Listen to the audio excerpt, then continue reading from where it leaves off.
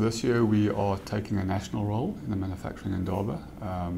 One is sponsoring the incentive session at the national event, and then taking a sponsorship role in each of the regional events as they happen around the country after the national event in June. We've actually been involved since its first year, so we've seen the event grow from those early years to now obviously a more national event.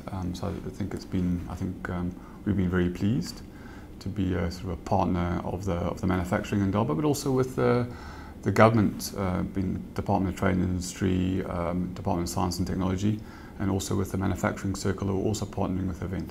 I think from Cova Advisory's perspective, being involved in Indaba gives us profile, okay? And also gives us an opportunity to network with government stakeholders, specifically senior government stakeholders from Minister, Director General, in an informal setting to talk about issues which are of common interest to us.